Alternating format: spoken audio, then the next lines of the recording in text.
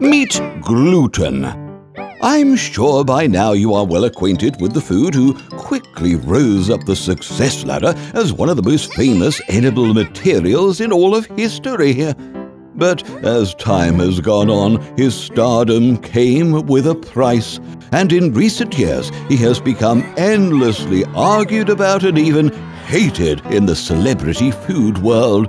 Many of his opposers protest the little guy by detailing the negative influence he's had on our diets, whilst his fans accuse those adversaries as merely following yet another diet fashion trend. But hold on a moment. Does anyone even know what gluten is? Well, gluten came from humble farm beginnings. It was his job to feed protein to the embryo of any fertilized grain until the unborn seed baby was ready to burst out of its shell and start its journey into parenthood.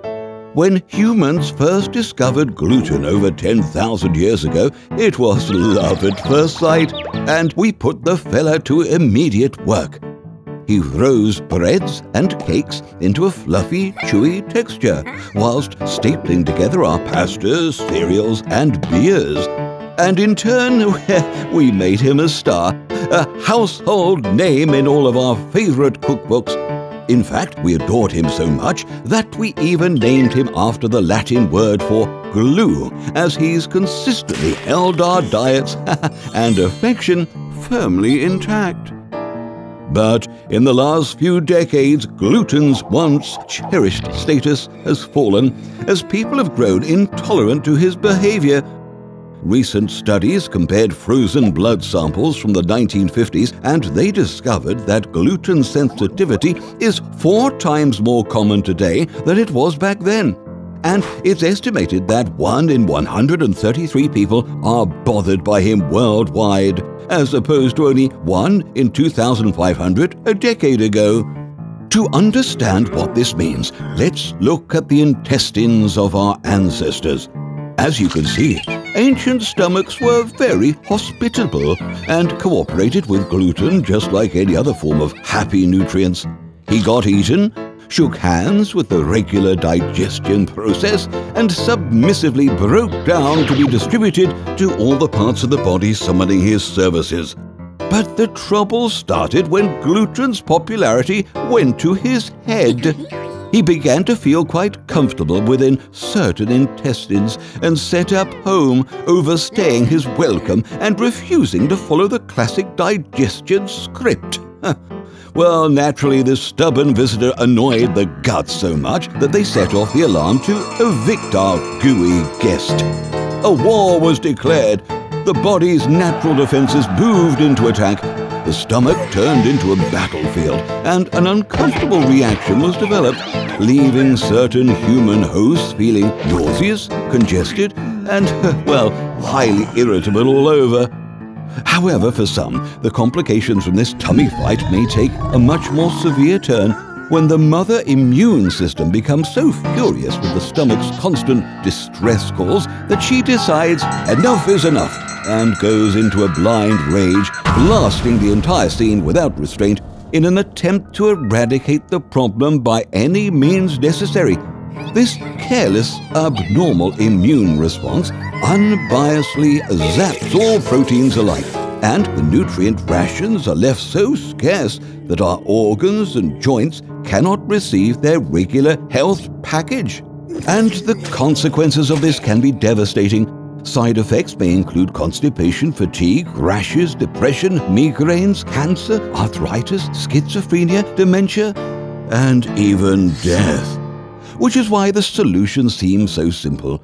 Get rid of gluten entirely. The war is won. The Gut Society finds peace once again, and the land is restored back to its harmonious ways. Which sounds all fine and good, but it still doesn't explain what exactly happened back there. If we've been eating gluten for so many thousands of years, why has this fruitful partnership turned sour only now? And the unfortunate truth is, nobody really knows. We do have plenty of theories, though. For starters, modern wheat is not what it used to be.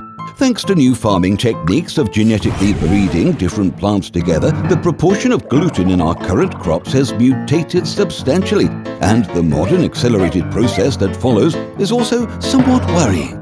Firstly, in order to help the flour last much longer, the farmers kicked out the vitamin-loaded reproductive parts of the plant.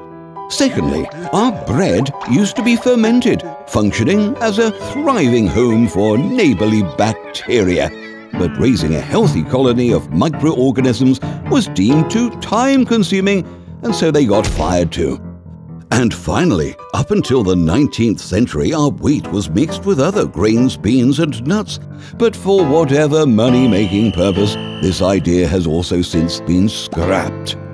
All of which results in a refined wheat flour that's only existed for 200 years, feeding the planet more gluten than ever before, with much less of the previous natural gluten defenses included.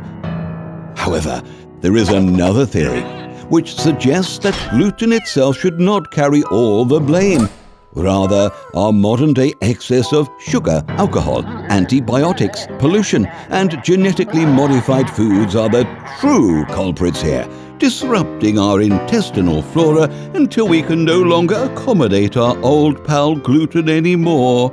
This argument proposes that some people who have been independently researching their symptoms may remove the scapegoat gluten from their diets and indeed feel much better.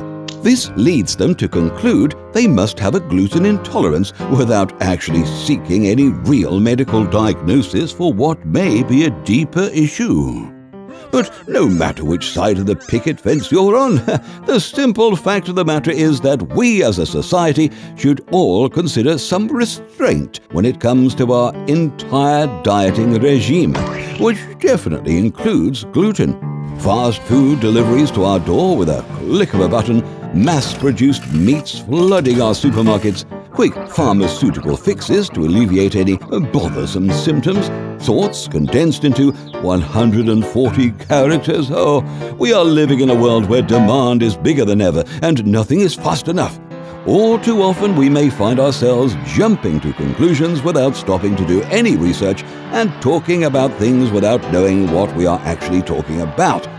As a suggestion, perhaps we should all just slow down and even consider ourselves responsible for what has happened to poor gluten's career, hesitating before pointing fingers at something that is, at the end of the day, a simple gloop of protein. If you need to puff out your bread into an attractive shape or build a cake higher than your neighbor's, then he's the man for the job. But gluten can only be gluten, and we really shouldn't be expecting our food to think for us. Did you enjoy that episode? Press the like button if you did. Want to see more? What if you clicked subscribe? Oh, and make sure you click on the little bell so you don't miss another video ever again. In fact, we've got a new one coming out every week. Prepare your mind for more tantalizing hypotheticals.